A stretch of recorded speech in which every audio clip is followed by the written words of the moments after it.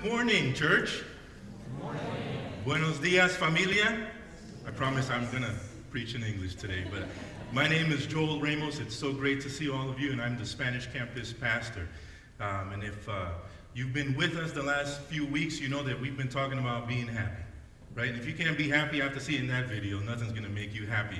Seeing Pastor Chuck in a cowboy hat, I mean, that makes you smile, right? It makes me smile. It makes me all warm and fuzzy inside. But, you know, we are in chapter 5 of the book of Matthew. So if you've got your Bibles, open up your Bibles to Matthew 5. If you got your notes, pull them out. And we're looking at verse 7 today, right? And so over the last few weeks, we have been talking about the Beatitudes, being happy, being happy. And there are several Beatitudes, and this incredible grouping of Beatitudes at the beginning of chapter 5 are actually an introduction to Jesus' Sermon on the Mount, right? And if you've read Jesus' Sermon on the Mount, then you know that he's talking about the kingdom of heaven, right? And Matthew takes great pains. He in his documentation of this sermon, but he also takes a great deal of pain in documenting the first few chapters where he talks about Jesus' genealogy. Right?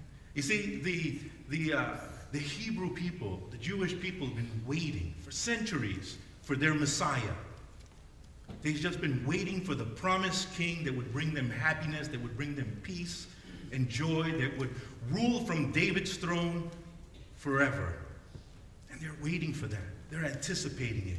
Right? And Matthew takes a few moments to document that genealogy. And then he tells us a little bit about Jesus' birth. Right? Kind of opening our eyes to, hey, this is the guy. He's fulfilling all these prophecies. And then we see Jesus baptized and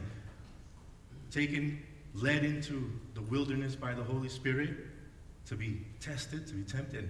And he comes out of the wilderness victorious, right? Comes out of the wilderness victorious, and he begins preaching and teaching in the synagogues and outside of the synagogues, and crowds begin to gather, and he's speaking with great authority.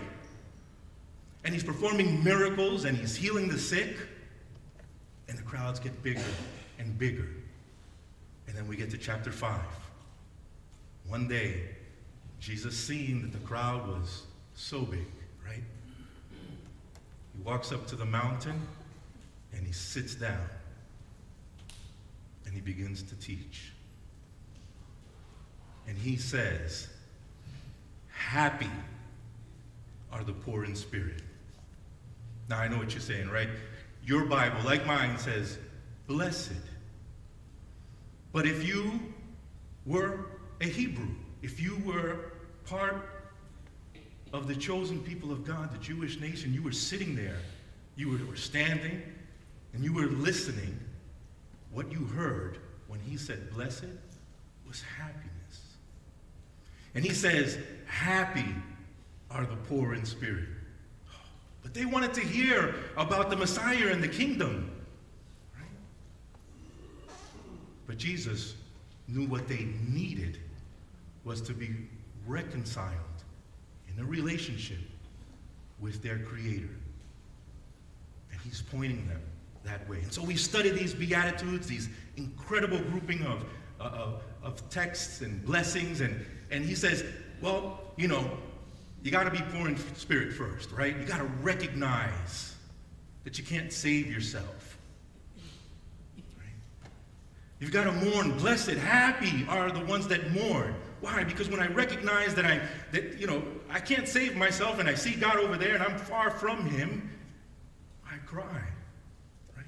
At that recognition. And then he says, "And blessed, happy then are the humble."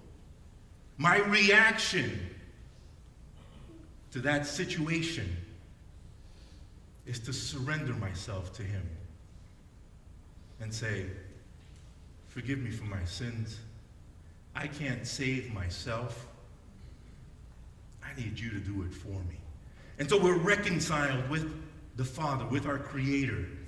And then he says, blessed are those that hunger and thirst for righteousness. So now that you're mine, right? We've accepted Jesus as Lord and Savior. Now that I'm his, he says, now that you're mine, hunger and thirst for righteousness. What's righteousness? Right standing with God. That's what I live for now, right? And so we get to the next one. Today's verse.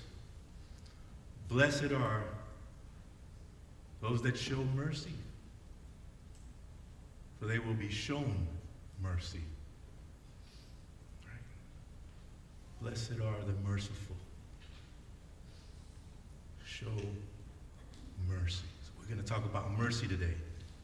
We're going to talk about mercy. So in our first point, right, the verse kind of speaks to us. And it says, what, church? It says, be merciful.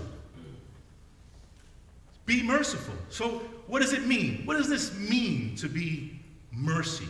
To be merciful? Well, there are a few definitions, right? We're gonna knock a couple of them out right now. The first thing to understand about mercy is that in its very or most basic form, mercy is not getting the punishment that you deserve. At the end of the day, mercy is not getting the punishment that you deserve. Instead, the punishment is withheld, and God has given us what? Grace. Now, grace is getting something that I can't earn. God's forgiveness. So, first thing I want you to remember is mercy is that judgment withheld, right? Oh, and didn't Jesus deserve mercy? But they didn't give it to him, right? What did Jesus receive in place of mercy? He received the cross. He received the judgment that I deserved. That's one of the definitions for mercy. Second, we've got a couple I'm going to share with you guys here. And so the second one, we've got mercy is also helping people that can't help themselves. Right? When you extend mercy, you're helping someone that can't help themselves. I like to think of it as love in action towards someone in need. Right? And that seems to fit this second definition. A third definition that the Bible kind of illustrates for us is that mercy is building bridges for those far from God.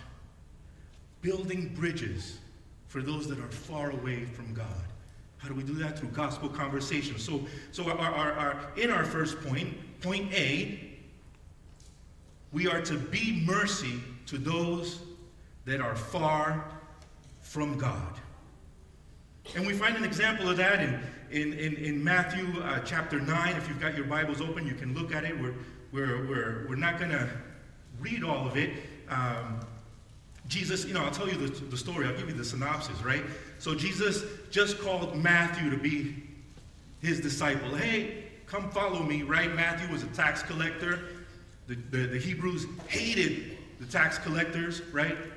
Considered the religious people considered them sinners.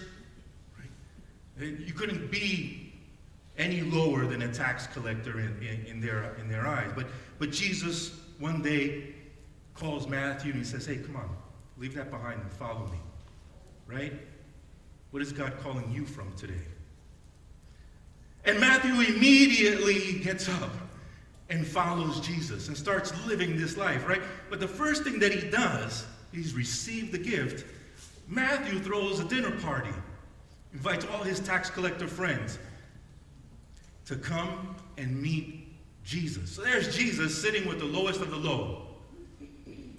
And the Pharisees and these guys, these religious guys, they heard about it. They see, how can this be? And they show up to the party. They weren't invited. I don't think they were invited because I wouldn't have invited them.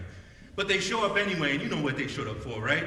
They're just scheming, they're just looking, they're snooping, they're backbiting a little bit. And one of them says to one of Jesus' disciples, how can this guy be eaten with these sinners? Who is he? Right? And Jesus overhears it. Jesus overhears it, and I think it's in your notes, Matthew chapter 9, verses 12 and 13. Now when he heard this, that's Jesus, he said, it is not those who are well who need a doctor, but those that are sick. Go and learn what this means. I desire mercy and not sacrifice, for I didn't come to call the righteous, but to call the sinners. And Jesus right here is quoting Hosea chapter 6, verse 6, where Hosea is saying, where God is saying, I desire faithful love. So this would have resonated with those people in that audience. Faithful love, not sacrifice, right? The knowledge of God rather than burnt offerings. And isn't that us sometimes, where we just get caught up in the routine of going to church, right? Where we get caught up in the routine of sacrificing. Oh, I'm such a good person because, I give abundantly, I give, very generously, Pastor Joel, right? We get caught up in that stuff sometimes. But what Jesus is telling us here is we need to build bridges and extend God's love, his mercy, his grace towards those that are far from him. And how do we do that? We do that through gospel conversations. And you know what speaks louder than anything you could ever say? The way you live. Live the gospel. And then when you speak the gospel, people will listen to you. So let's put ourselves, church, in the disposition to be used by God to reach those that are far from him. Part B, right? Because it's not only to the people that are far from God, but we've also got to extend mercy to our brothers and our sisters in Christ. Right? Our brothers and our sisters in Christ. Matthew 18, 21 and 22, in your notes. Then Peter approached him and asked, Lord, how many times shall I forgive my brother or sister who sins against me? As many as 7 times? Right? And Jesus says, I tell you, not as many as 7, but how many, church? 70 times 7. And we know Peter, right? Peter's got a reputation, you can picture him, Peter being Peter. He says, Lord, Master, how many times? 7? Now, to understand what Peter's doing, you got to put it in context, right? So Hebrew law says you got to forgive your brothers and your sisters 3 times. But if they mess around and get you upset that 4th time, then it's on, right? And Peter says, okay, well, I'm with Jesus, so I'm going to double that and add 1, right? 7, right, Lord? That sounds really good, right? And Jesus says, no, 70 times 7. What does that mean? That means we should be extending mercy without limit. And hasn't God been merciful to us? Wasn't it once that I was lost and now I'm found, right? Why? Because God extended that mercy. I didn't deserve it. I couldn't earn it. But you gave your life for me. Right? Extending that mercy. And sometimes as a church, I'm not your regular teaching pastor. I'm subbing, so I can say whatever I want right now. But, we're not always as forgiving, as loving as we should be, right? I grew up in this, right? And so I've got 40 plus years growing up in church. And I know that some people say that the church is the only army. The army of the Lord is the only army that kills its wounded.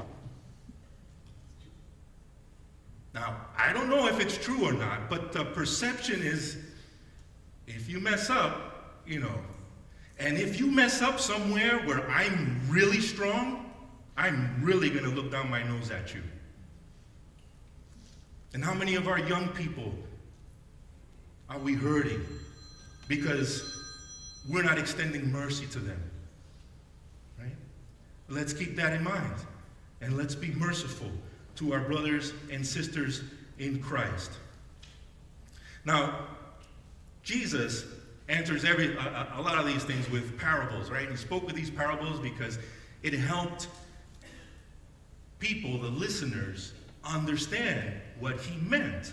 So there's a parable that goes on after this question, after Jesus answers in the next few verses, and you guys can read it when you're at home. And it's the story about a king and a couple of servants, right?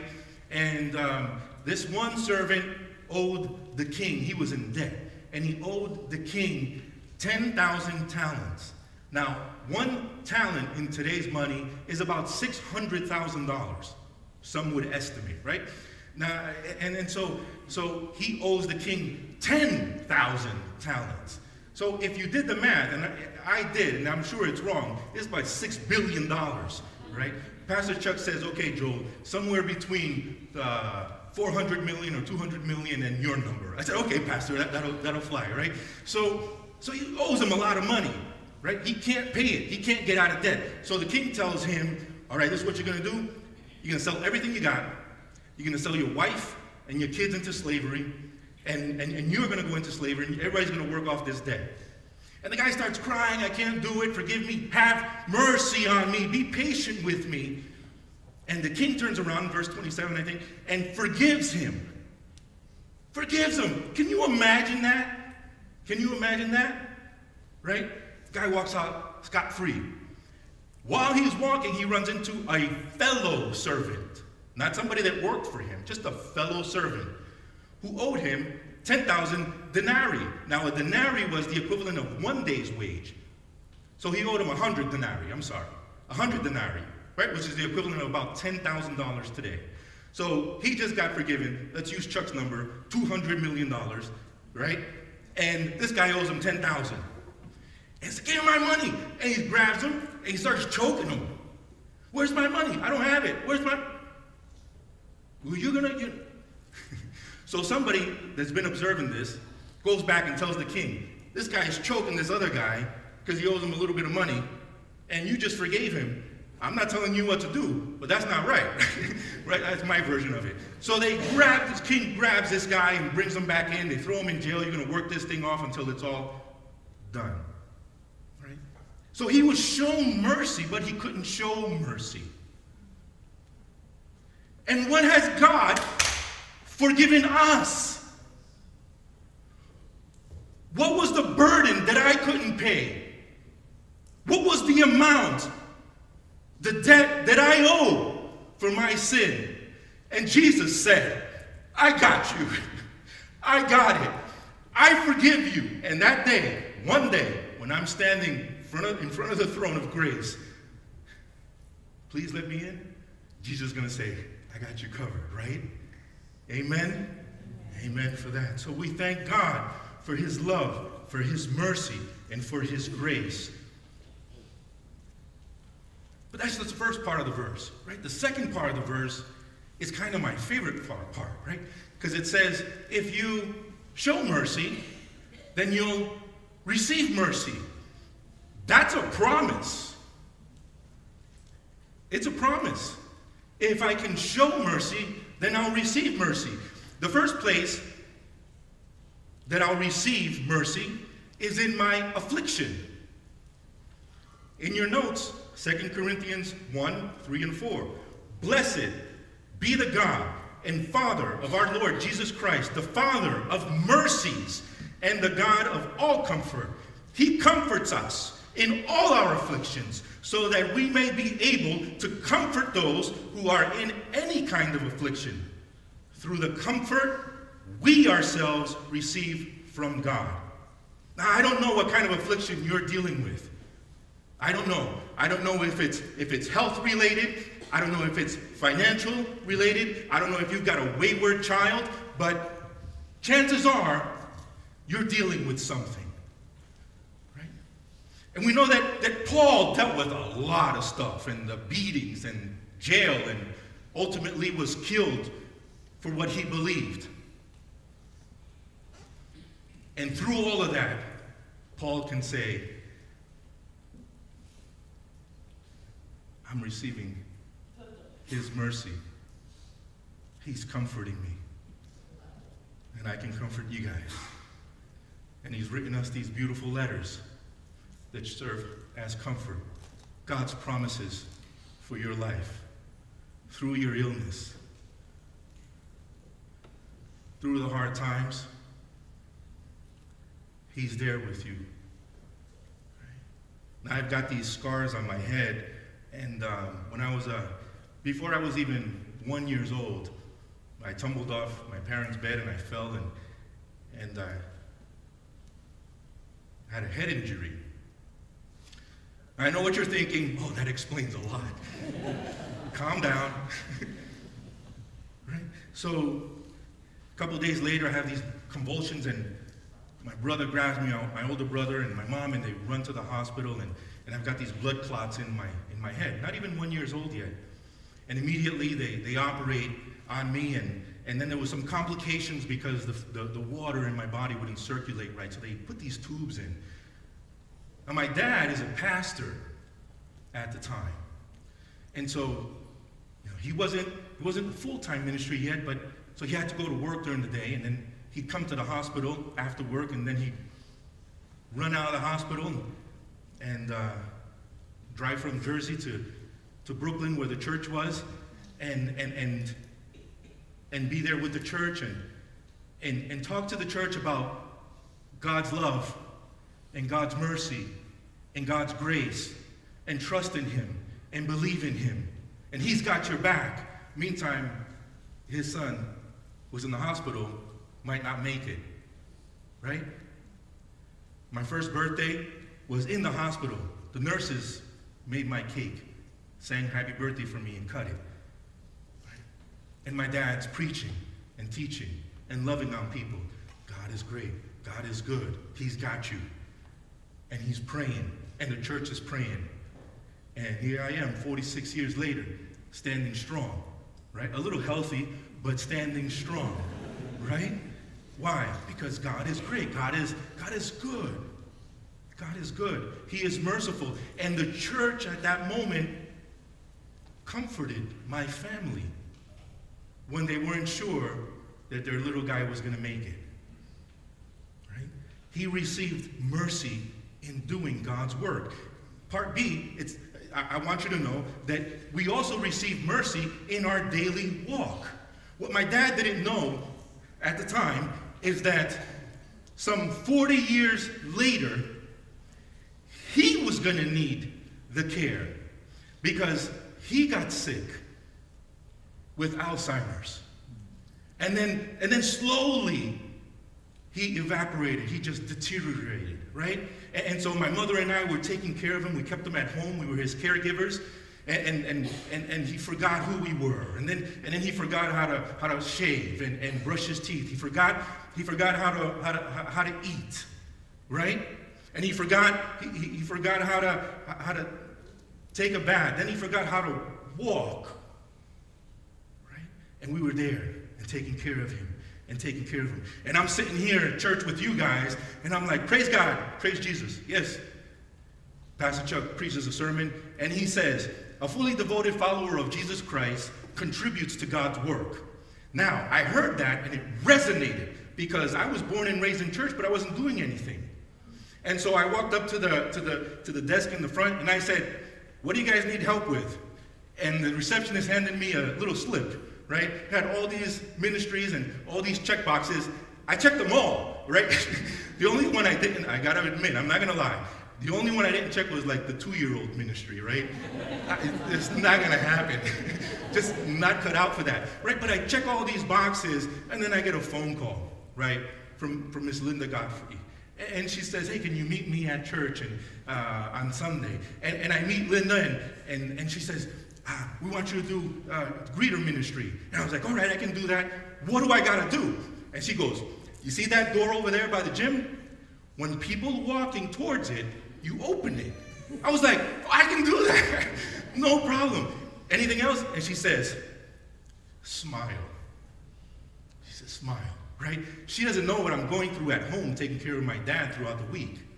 And so I'm coming here and I'm opening the doors for you guys, and I'm smiling at all of you, right? Some of you smiled back. Not everybody smiled back. I'm not holding any grudges, but some of you guys didn't smile back. But the ones that did smile back, and some of you guys would hug me, and you didn't know what I was going through. You had no idea. But God was touching me. God was ministering mercy to my soul through you. I was there to serve you, and you guys were serving me. And then at home, I was praying, and I was in my Bible, right? And I'm asking God, you know, you healed me when I was a baby, and I believe that you can still heal my dad. If it's your will, Lord, heal him, because he's still got a lot to say and a lot to do for you, right? And as I'm praying and I'm crying and I'm reading my Bible, the Holy Spirit began to work inside of me, working on some issues that I had inside, some shame, some guilt, some things that I had hidden inside. And he poured his mercy. He poured his mercy. Now, my dad died. My dad died.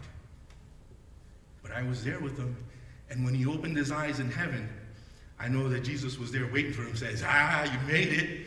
Good job, right? Isn't that what we all long to hear? And so at the end, section C right there, little subpoint C, we receive mercy on the day of judgment. Right? Ephesians 2:4-5 says, but God, who is what? Rich in mercy. That means you can't exhaust it. He's got more. God loves you more than you could ever imagine. Doesn't matter. I don't care what you've done or how far you think you are from him. Don't let the enemy deceive you. He is rich in mercy because of his great love that he had for us. Made us what? Alive in Christ, even though we were dead in our transgressions. You are saved by grace. Saved by grace. So what are we doing, church? We're going to go be mercy. We're going to be mercy, and we're going to open ourselves up to receive God's mercy. Amen?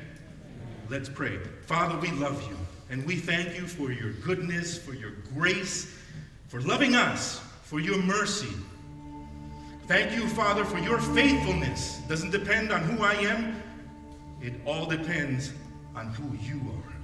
So we thank you for that. And I pray over my brothers and my sisters here, whatever they may be dealing with, that you would show yourself strong in their situations, and that you would strengthen us to extend that mercy to others. In Jesus' name we pray.